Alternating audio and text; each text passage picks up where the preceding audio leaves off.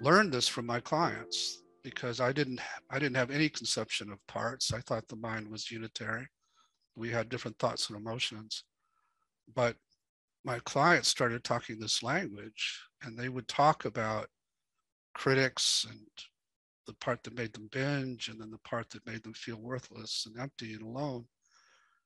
And I got intrigued and started to explore all that, and uh, ultimately found, just by staying curious and actually by finding that thinking of them the way I was, the culture thinks about them made things worse. So shifting out of that and just getting curious at some point, I started learning from my clients and their parts that they weren't what they seemed.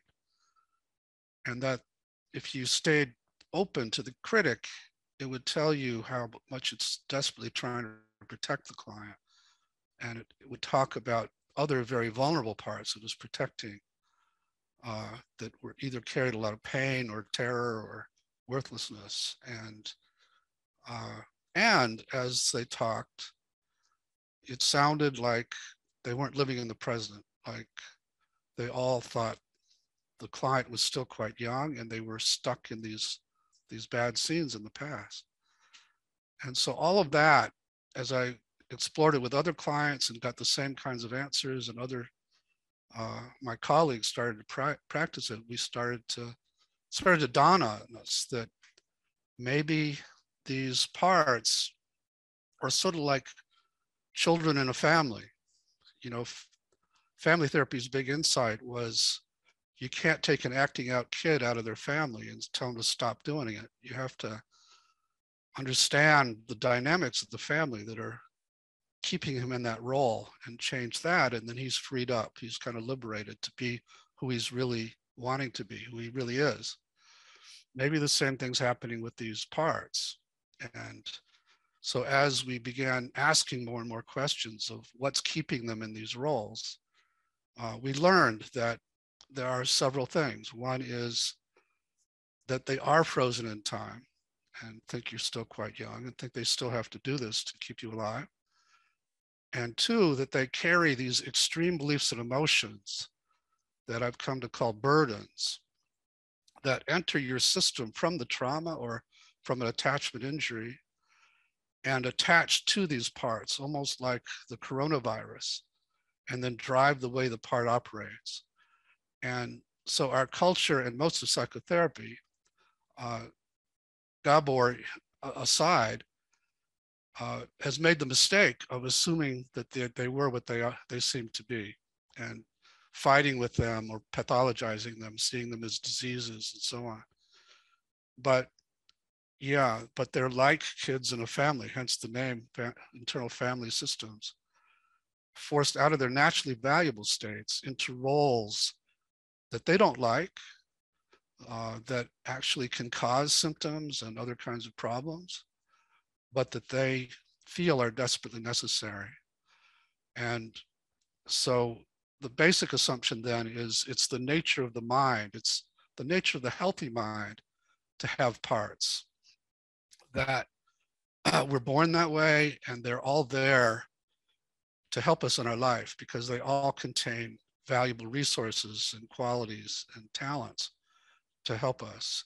But they are forced out of their naturally valuable states by trauma and attachment injury into these roles. And some of them, like what are typically called these innocent, playful, loving inner children, creative, delightful, some of them, that's the state they're in before they get hurt.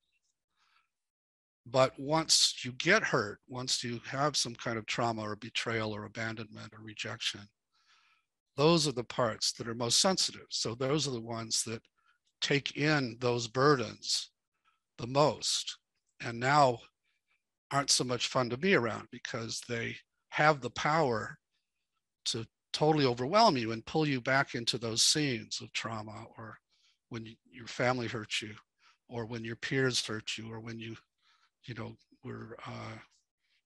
we have all these burdens in our culture of racism, individualism, and so on that also have an impact. So Can I interrupt you the question here? Sure. So this is the part I want to understand, and it's, for all I agree with so much of what you say, that you say we're born with these parts. So picture to me a one-day-old infant. What parts do you see in that one-day-old infant? Yeah, so Barry Brazelton is an infant researcher and describes 5 different states that infants rotate through, and they shift from one to the other.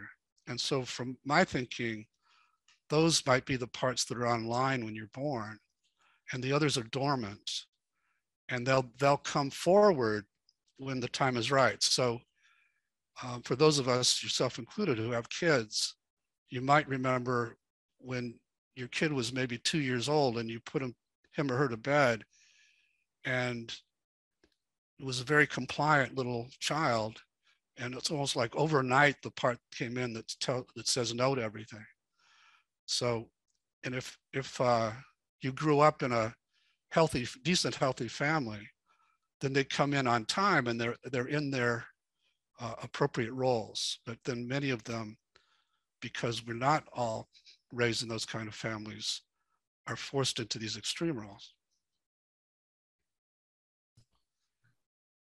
So, so these younger parts that I'm describing are also vulnerable and get hurt the most. And then after they get hurt, we don't want anything to do with them because they can make us feel so bad. And so we kind of naturally tend to lock them away in inner basements or abysses. And everybody around us, because we're in this rugged individualist culture, tells us to do that. They tell us to just move on. Don't look back. You can't change what happened. Just get over it. And so there's a big impetus to what I call exile these parts just because they got hurt or terrified or shamed. And most of us succeed in doing that to one degree or another, but in doing that, we're really cutting off from much of our juice, all these wonderful qualities. And other parts then are forced into these protector roles and have to manage the outside world so these exiles don't get triggered, or manage our relationships, or manage our appearance, or so we call them managers. They're desperately trying to control everything so that nothing similar happens, and the exile part that carries all these burdens doesn't get triggered and then start to overwhelm you, because when that happens, that feels like you're going to die for many people. So a lot of parts get into what I call manager roles, which is one class of protector. Some of them become these inner critics who are criticizing you to try and get you to try harder and behave better, or they're criticizing you to try and get you to not take any risks, and they try to tear you apart so you don't have any confidence. Some of them become these caretaker parts that you and I both identify in a big way in people with medical issues. Some of them become the parts that keep you in your head and don't let you feel your body or feel your emotions, and become very intellectual, and so on and so on. And there are lots of typical manager roles, but I want to clarify, that's just the role the part's in. It's not the essence of the part, such that when it's released from that role, it'll transform into its naturally healthy, valuable state. So again, just to emphasize, our culture and psychotherapy has mistaken the parts for the roles they've been forced into and tried to throw the babies out with the bathwater.